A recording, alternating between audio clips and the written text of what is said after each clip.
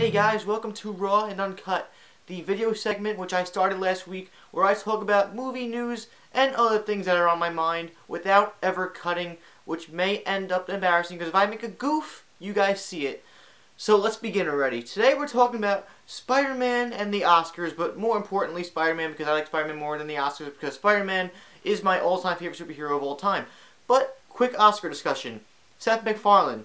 He was a great host. He was certainly a long mile shot better than James Franco, who was probably high the whole time, and Anne Hathaway last year. No offense to them.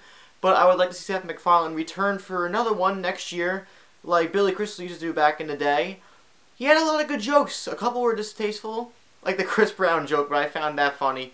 And he had a lot of good segments too. The sock puppet thing with Flight was one of the funniest Oscar segments I've ever seen ever, as I've watched them for the past 10-15 years.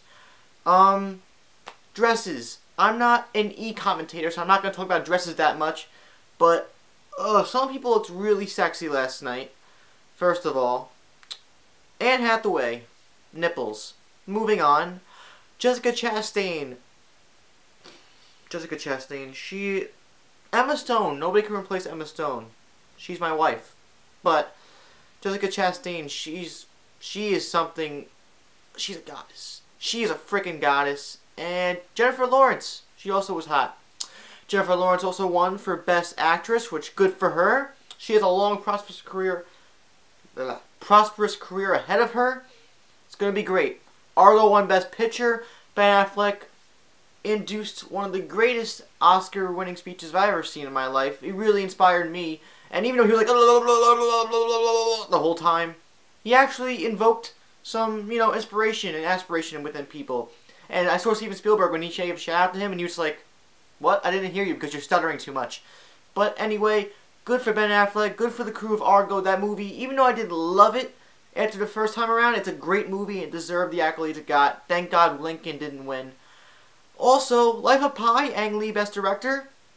Different choice. I thought someone else was going to win, but good for him. I met him when I saw Life of Pi, by the way. Ego-inducing. Yeah. Also, why did Brave win Best Animated Feature? Frankenweenie or Paranorman. I didn't even see those movies, but they deserved it more than that movie. And even Wreck-It Ralph. But is Pixar paying money to the Oscars, Academy Awards, or the Academy Awards people? The people who are involved in that, are they high? Because I don't think they do drugs. But maybe they were just really mesmerized by the hair of the main character in Brave. I didn't see Brave, but her animation with her hair, good stuff. Anyway, going into The Amazing Spider-Man.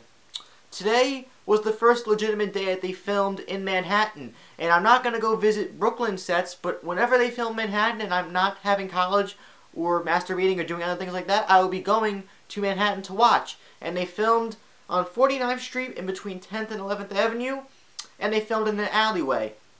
And at first, as you can see here, covered up with security, all these giant white screens, and you couldn't see shit. But then, as you got on, they would remove things, and you'd get little subtle hints and peeks of what's going on. And they released a new costume today, which I'll get into a little bit later, but let's talk about the set first. I saw the Spider-Man costume in person, far away, and I had to peek under the screen to look at it. But when I did see it, oh! I freaked out, to say the least. In my head, I didn't do this over there because people would be like, "He's having a stroke." But yeah, really amazing. So let's see. They filmed. This is what it seemed to be when I was there, because all this news was happening online too. But I was seeing it in person. They were filming a scene.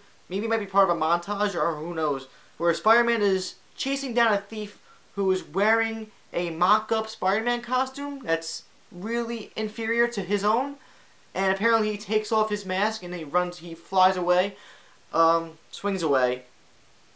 The suit looked awesome, but in the scene he's hanging upside down, which in a classic pose too, which was really cool.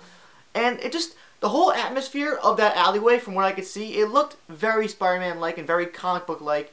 And the fact that they're filming 85% of this movie in New York is fascinating. It's never happened before, I don't think. I don't even think with the Sam Raimi movies they did that. And I think that's just going to be really cool because it's going to set the tone and the atmosphere for this movie if you see all the authenticity and legitimacy of New York City. It's going to be really cool. What am I gonna... I stood there for 3 hours watching it, and I took some pictures. It got really cold, and I left, but apparently Andrew Garfield's trailer was a block away, and some lucky people met them. Some lucky people met him. Andrew Garfield is not multiple people. And now I kind of regret not staying. But next time. They're going to be filming this movie for the next 2 or 3 months, so I will get the chance. Emma, I will meet you. I promise you that. Andrew, you too. You down-to-earth son of a bitch. So now, the costume. It looks eerily similar to Sam Raimi's costume. The only major significant difference that we could see from that picture and from what I saw on the set, which I barely saw it anyway, but I got some good glimpses of it from person, not from the camera's perspective. Big eyes. Very Ultimate-like, and it's really awesome. I think the costume so far, it's definitely a milestone for the Amazing Spider-Man. Even though I have problems with this movie, I love it, and I did dig the costume for it, but it did have to improve for the sequel. And it does look really similar to the Sam Raimi costume, and people might say it's a ripoff, but really, what else can you do to the costume before you start going into a boundary zone or a lane that's just really off-putting and obscure?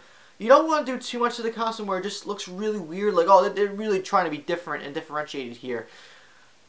There's a line, and thankfully they didn't cross it. They stayed in the boundary where people enjoy, because the Sam Raimi costume, obviously they respect that costume because it's probably the best costume for any superhero movie. In my opinion, it's one of the best.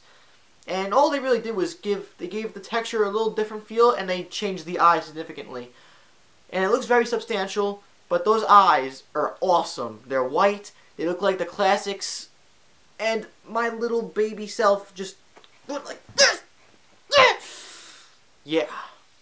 Okay. I'm just looking at my sheets here and I have nothing else to say. But, yeah. Still looking out for Electro and Rhino, Paul Giamatti and Jamie Foxx. I don't know what they're doing. Maybe they're still hungover from their Oscar parties. I'm sure Jamie Foxx is, because that guy's a player. Paul Giamatti might be somewhere reading a book. But whenever they are on set filming Fighting Spider-Man, hopefully in Manhattan, somewhere close, and I don't have college, I want to be there for that. Oh, but had a really interesting day today. And apparently people had their eyes peeled on my tweets because I was tweeting all day about it, and then I got like 20 followers. So welcome you guys to my Twitter account. But yeah, having that pressure was kind of weird. But anyway, what are we at? 8 minutes here? Okay. I think that's it. This is the second edition of Raw and Uncut. I don't think I had that many stutters or pauses, but there wasn't that much to talk about today. I had a great day on the set for Spider-Man, and the Oscars were one of the best Oscars I've seen in a while. It's been kind of cringeworthy the last couple of years. This year was a step in the right direction, and I would like to see Seth MacFarlane return as the host because he was really good, and he could possibly definitely improve for next year's seg. So, I am John Maffio, also known as MaffmanJones. If you enjoyed Raw and Uncut, or you enjoy me, because I'm so spectacular, amazing Spider-Man, there's the pun! Please subscribe and like this video down below. Also check out Facebook, Twitter, and We Live Film in the info box. I am John Maffio, already said that. See you next time. Woo!